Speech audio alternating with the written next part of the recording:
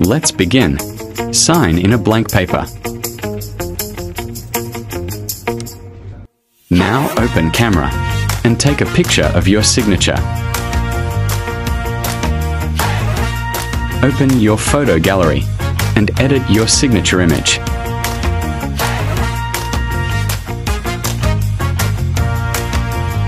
Crop the image.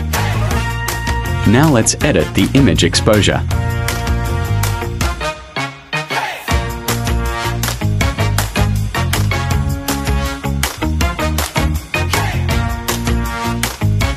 Your signature is now ready to attach to PDF application.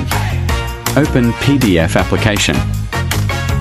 On the sample file, we will attach your signature. Click Fill and Sign.